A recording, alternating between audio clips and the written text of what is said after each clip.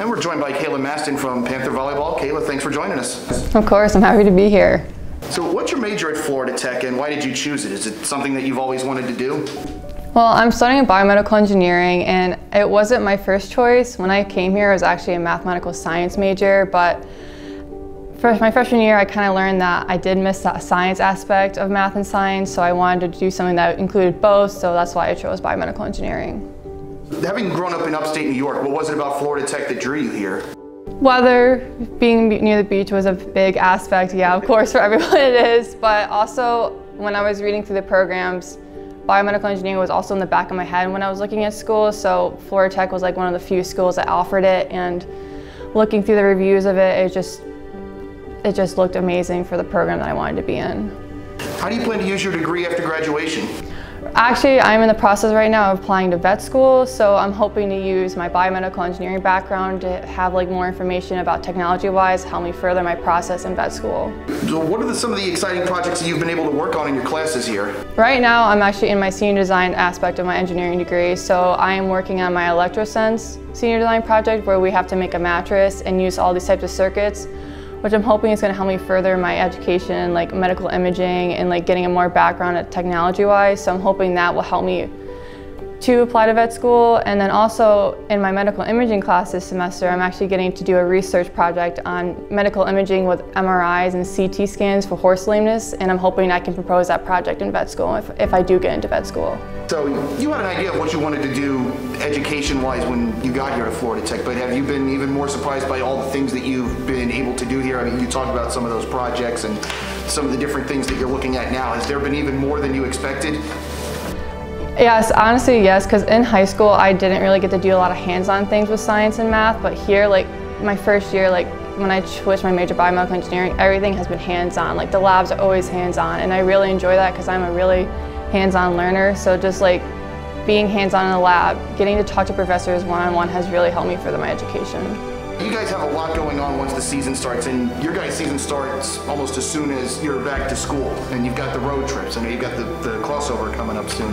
How do you make everything work so that you're still on top of your studies and still able to do everything for your team? Just talking with professors, that has been my #1 thing because being a biomedical engineer, I have been very lucky because we are such a small-knit group that I can always have access to my professors whenever I need help, and they've been so understanding, which has been a great benefit because just being able to have that relationship with them has just made my time management so much better because volleyball, we practice sometimes early in the morning, we practice late at night, and then I just have that time in between the day where I just need that extra help where I can just go in whenever and just get that one-on-one with the professors, so that's been a really great help. How has being a collegiate athlete prepared you for everything that you're doing now and that you're going to do? And do you feel like there's anything that you've taken from the court as an athlete that you feel has helped you that applies to your studies? Definitely leadership and communication skills. What I've learned from playing volleyball is that communication is always needed in every scenario. If you don't communicate well, your project's going to fail. In a court, if you don't communicate well, we're not going to win the point. So that has been an essential key to I need to be able to communicate with people.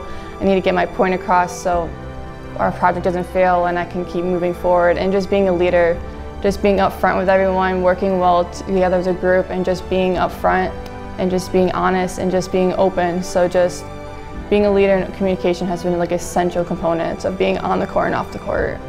You mentioned biomedical engineering majors being such a tight-knit group. What advice would you give to an athlete that's coming here to Florida Tech that might be interested in that? Just to be open-minded. I wish I came in as a biomedical engineer and not a math science major because I could have made those connections quicker and easier in my freshman year because just right now as a biomedical engineer, our senior design group, we're all so close with each other, and that's actually very, very helpful because we all know each other already. We know what we need to do. There's no arguing, and it's very nice because we all work well together, and it's just nice because all the people in my year are just very, very great people, and it's just to be open to everyone, just have an open mind, just be ready to work with everyone because having that is just going to be essential. You're the lone fourth-year senior on the team, and you've seen so much during your time here with the volleyball program, and including the mini turnaround going on this year.